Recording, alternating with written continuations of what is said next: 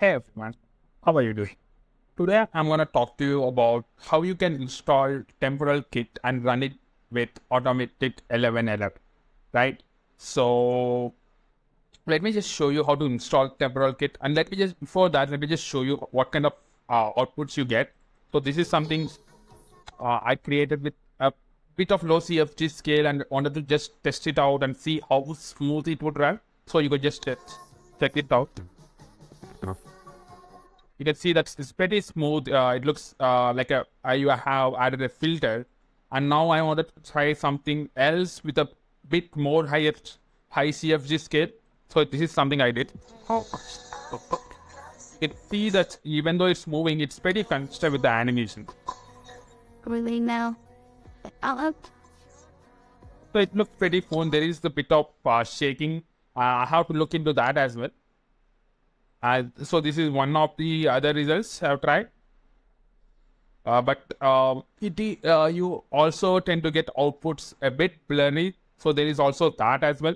So let me just show you, before getting into all these details, how to install this. It's fairly simple. You have to go to the 1 minute, sorry. Okay. You have to go to the TemporalKit GitHub. Just copy the link from here. Go to Automatic 1111, go to extensions, go to install from URL and paste it here. And once you have installed it, you just have to go and put here check for updates and apply and restart UI. Then you'll get a new tab called TemporalKit. So it's fairly simple to use. Okay. So let me just show you how to use this. First, you have to create a new folder called, you can create any folder you want. Okay. And you can just choose what kind of video you want to run with. I would suggest choosing something small at the start and then proceeding further from that. Okay. Let's see, I have a bunch of videos. We could go with something with a clear face. So probably this. So this is pretty clear. This is okay. Let's just check its FPS value as well. So to check the FPS value, you have to go to properties, details, and here you can see the frame rate. It's 30 FPS. So once you have all the details, you just drag and drop it here. Okay. And now you actually you divide the images into 4 frames, or if you want 3 sides, you get at least 9 images. So let's go with 4 frames. Okay. I'll show you what I'm talking about. So this is in 30 FPS. We want 5 frames per keyframe. So what does it mean? Means you have to take every 5 frames from the keyframe. So it's like from the video. So it's like 0, 5, 10, 15, so on and so forth.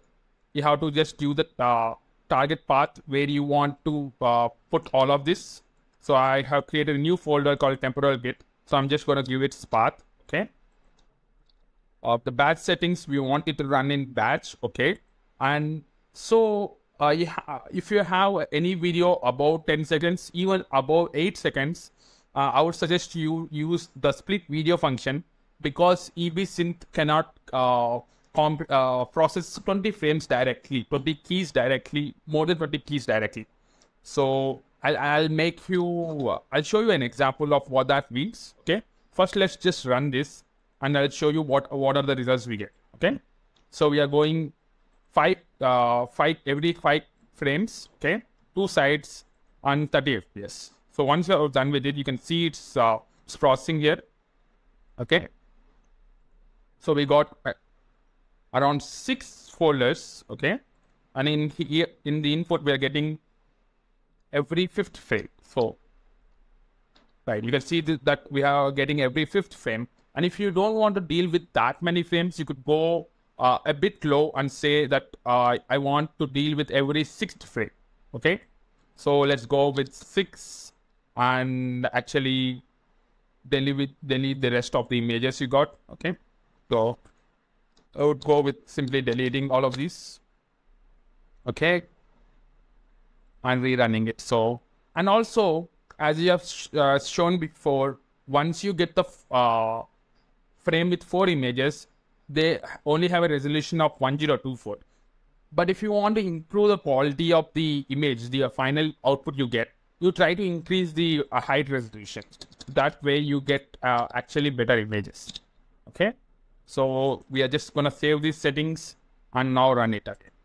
So we are now taking the 6th frame from the video, every 6th frame from the video. Okay, so we are getting, now you can see in the inputs. Okay, it's just processing. Give it a moment. So it's processing. Let me just pause the video for a while till it processes. So now we are getting the inputs. Okay, so here is an input. So we are like every 6th frame of the video. Okay, once we got all of these, now let's go to image tab. Okay, take a single frame, adjust the width and height. So height would be around 912, 904. Okay, 512, 904. So I'm gonna use Dream Shaper. You can use any model you want. So let's go with Dream Shaper. I'm gonna just copy the negative prompts from here and try it with my own prompt. So I'm just gonna copy the negative prompts. Okay. Now I want to create an image which is let's say a bit more anime style. So let's go anime style 8K. I want to also have a cyberpunk theme. So cyberpunk style, insane details. Let's say I want to give her purple hair. Masterpiece. So yeah, that's about it. This looks fine for me. And let's also add Unreal Engine. Okay.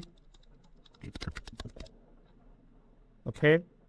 And now, without using the control net, just let's now generate a single image for now. Okay. Sorry about that. So it is generating a single image. Okay.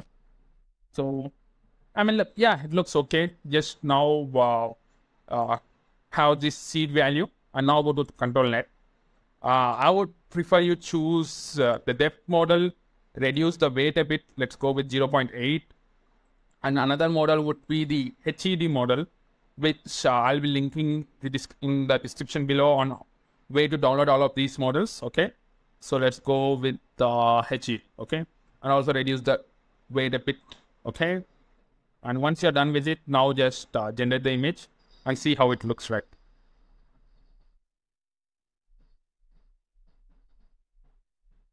Okay, did I enable them? Yes. The control net, the depth model. Okay, I did not think yeah, that's why it's not coming. So okay, let's reduce the CFG scale to 10, denoising strength to around 0.6. Let's see how it, what kind of results we get. Just give it a moment. So here are the results we are getting. You can see that now it is more stylized, a bit more anime style. You can obviously mess around with the settings, try to see if it works better with a higher deionizing strength, and let's go with the lower CFG scale, even a different sampling method as well. So let's go with what are they using. Let's go with DVM HD Kairos. Okay, so we can try that as well. Okay, and see if that works better. So yeah, I like this. It looks a bit different also, but also consistent. Now try the same prompt with a different image as well and see how it performs. Okay. So yeah, I mean, I like this. I like how the outputs are. Okay. So now it's fairly simple. You just have to go to batch, put in your input directory. So in TemporalKit, we have the input folder where you have all the images. So put in the input directory, and similarly, now go to TemporalKit, go to the output directory, and just copy that in the outputs path. And once you're done with it, just press generate. So once you're done with generating all the images, so I have generated all the outputs. You can see them here. So they look pretty good. So once you're done with generating all the outputs, it's fairly simple on how to stitch them back. So we have to go to TemporalKit or go to EBs in process. Okay, put in the folder path, the whole folder path, and just press read last settings. Okay.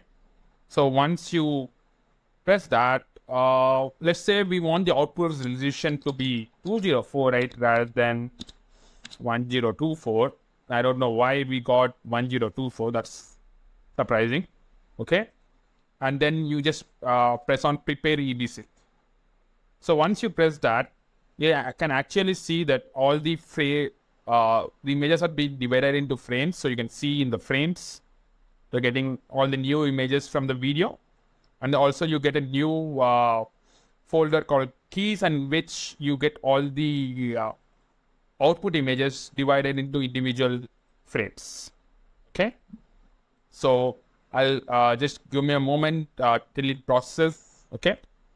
So as you can see here, we are getting all the output frames as individual keys, right? And now you can see the size of it, which is around 2048. So the higher the size, you usually get better images. But I also would suggest you to, once you get the output, to use it with some level scale of upscaler using real ESR GAN or something like that. Okay. So it is still processing as there are a lot of folders. Okay. I think it's almost done. Let me just check for the new folders as well. Okay. It's not done. It's going to take a while. So let me just pause the video for that. So I think we are done with the EBSynth process. So you get a bunch of folders with keyframes and frames. So you get frames, you get keys. Okay. And now you just have to open EBSynth. Okay. Let's go ebsynth.exe. Okay. And simply do this. So let's go 0. Put in your frames under video. Put in your keys under keyframes. And once you're done, you just say run it all. Similarly, you have to do that for the rest of the folders. And once you're done with it, you just have to press recombine EBSynth so that you get all the images recombined and you get a video. So let me do it quickly and show it to you. So it's gonna take a while. So I'm done with the first folder. Similarly, you have to do with the second, the third, and so on. So it's kind of annoying if you're dealing with the long videos, but this is better than not doing it at all. Okay, so you just have to open EBSynth once more. Go to folder number 1. Put in the frames to video. Keys to key. And run it all. So similarly, you have to do it for the rest of them. And let me show you the final output once I'm done with all of this. So I have processed all the images from all the folders. And now just you have to press recombine with EBSynth. So once you are done with it, we'll start recombining all of these images and creating a video with that. So yeah, it has created the final video, and here it is.